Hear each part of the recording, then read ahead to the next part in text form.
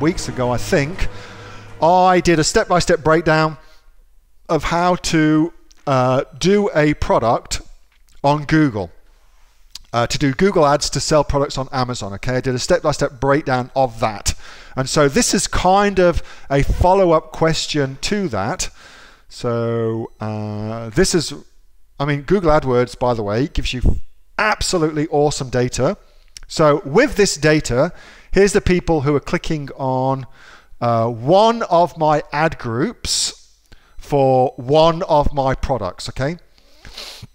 So I now know that the majority of clickers are between the ages of 35 and 54, which I can then use on Facebook to target my advertising better. Let's look at gender. I also know that majority of my clickers are female. So if I'm going to be launching my product on Facebook, I would then do females between the ages of 35 to 54. I could target directly like that. I could also target with household incomes in the USA on Facebook. I can target with that. You can't in Australia, not yet, but you will be able to very, very soon as Facebook starts selling its data to Amazon in Australia, and much, much more. So you've got some cool shit you can do. However, let's just go back a step and look at our ad groups. And let's do this one because this has got the most clicks. So you can see the keywords I am bidding on for this particular thing. Now, here's what's important for me to tell you. I don't know if you can remember this, but when I went through the how to set up your Google AdWords for your Amazon products, the level 1 of your keywords that I told you to do was your main buying keyword plus the word Amazon, so that you could get anybody who's looking to buy your product on Amazon, your advert would show up, and that is the very, very best person to put your advert in front of, okay? They are the very, very best person to do that. Now, when I first set this campaign up, that's exactly what I did. I did that. However, I found for this campaign that we weren't getting many impressions. We weren't getting many impressions for that search term. Keto diet shake, Amazon, for instance. And so what we did was we took out the word Amazon to lift the impressions. Now what that does is it lowers the quality of traffic going to my listing. It lowers the quality of traffic going to my listing because now I don't know if they want to buy my product. I don't know that. I also don't know if they want to buy my product specifically from Amazon. I don't know that either, okay? So it's a lower quality click, but I get more of them. And this is the game that we play on Google. We play, to come back to David's analogy here, we play impressions versus clicks. Now, what the hell are impressions? Let me show you. Let's just go over to Google. So here we are on Google. Let's just search for something like vitamin C serum.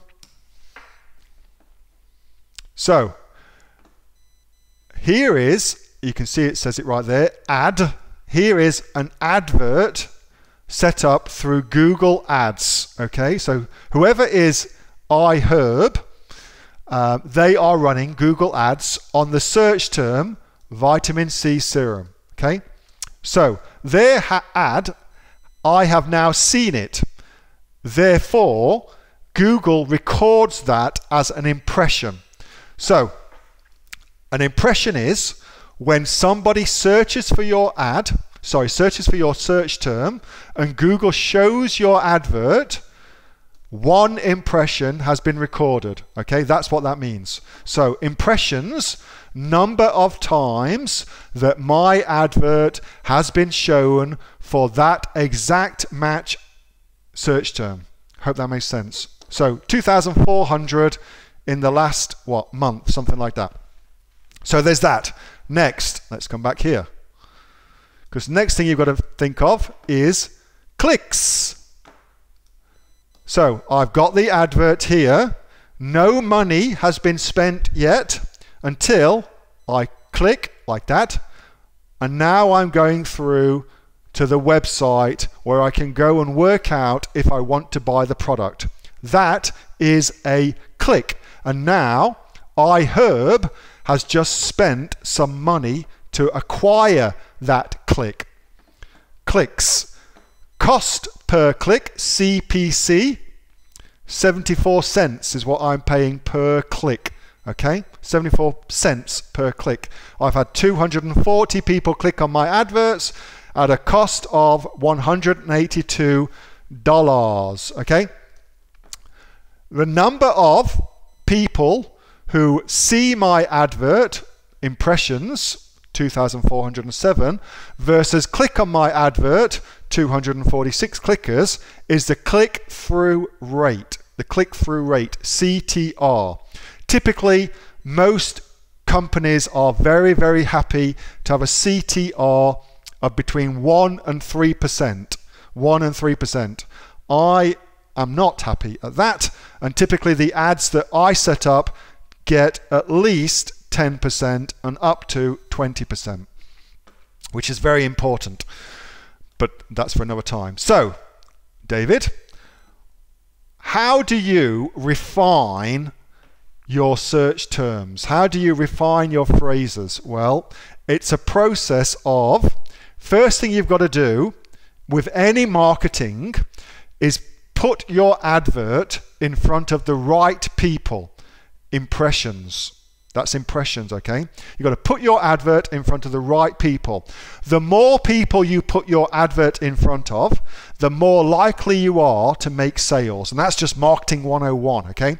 The more people you put your advert in front of, the more likely you are to make sales. But the quality of those people really matters, which is where our search term comes in.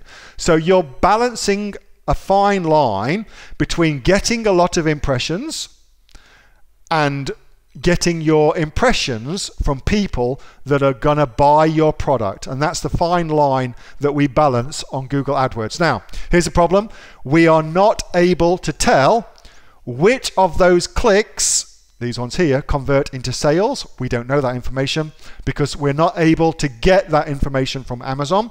So we are pissing in the wind. That's the technical term. We're pissing in the wind. However, that's why we make sure that our search terms are very, very targeted. Keto Diet Shake, Amazon being the best iteration of that. Anybody that searches for that and clicks on your ad is a very good prospect to buy your product. And that's how we work it out. So, David, I don't know if that's really helped you, but my strategy is this. If I'm not getting, I start with impressions. If I'm not getting many impressions, I firstly increase the cost of my bid, which would increase the cost of my cost per click. I do that first. If that still doesn't work, I broaden out the search phrase. In this instance, I took off the word Amazon. That makes the quality of my searches lower, but it increases the amount of people I get my advert in front of. As I said, it is a balancing act, and unfortunately, Amazon doesn't give us the data. So it's a bit of a crap shot. Thank you, Arnett, for that lovely feedback. Conversions don't look too flash. Well, I don't have any conversions here. Yeah, there's 0 conversions because I'm not able to get any conversion data from Amazon. The way that you get conversion data in Google AdWords is you put a Google AdWords pixel on your success page on Amazon. Now, will Jeff let you do that? No, he won't. Therefore, you cannot get conversion data for your Google AdWords account, which sucks, but that's just what it is. So yes, my conversions are shithouse, as they say. I believe that's a technical term. What does conversion mean? In this instance, it would mean sale. But again, we don't get to have conversion data. We can't get conversions. And there's a whole new thing I could go into about that, but I won't, because it's just too fucking geeky. Too bloody geeky, should I say. It's too bloody geeky, so I won't go into that. But we can't get conversions. It's just the way it is. Same for Facebook as well. Facebook, we can't get conversion data on Facebook. It's just the way it is. You just can't get that. So the only way you can get conversion data on Amazon is with Amazon PPC. So that's the only way you can get it. It sucks, but it's just the way it is.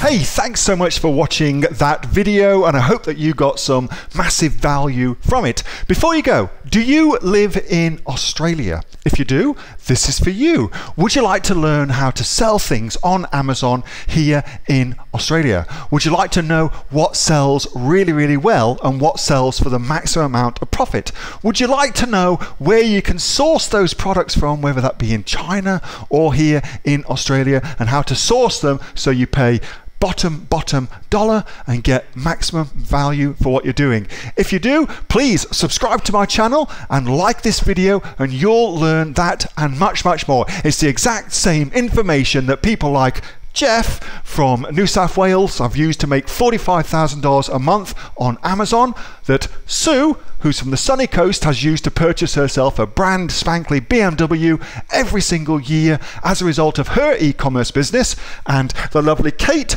from Bowral in New South Wales has used to make $32,000 a year on a month, not a year, a month on Amazon, and indeed Anthony, who makes $15,000 a month on Amazon, selling, as he puts it, odds and sods. If you'd like to learn the exact same information that they use to maximize their profits for their Amazon businesses, subscribe to this video, like my channel, post below if you want me to teach you something. Okay, I'm out of here. Speak to you soon. Bye. Subscribe. Do it now.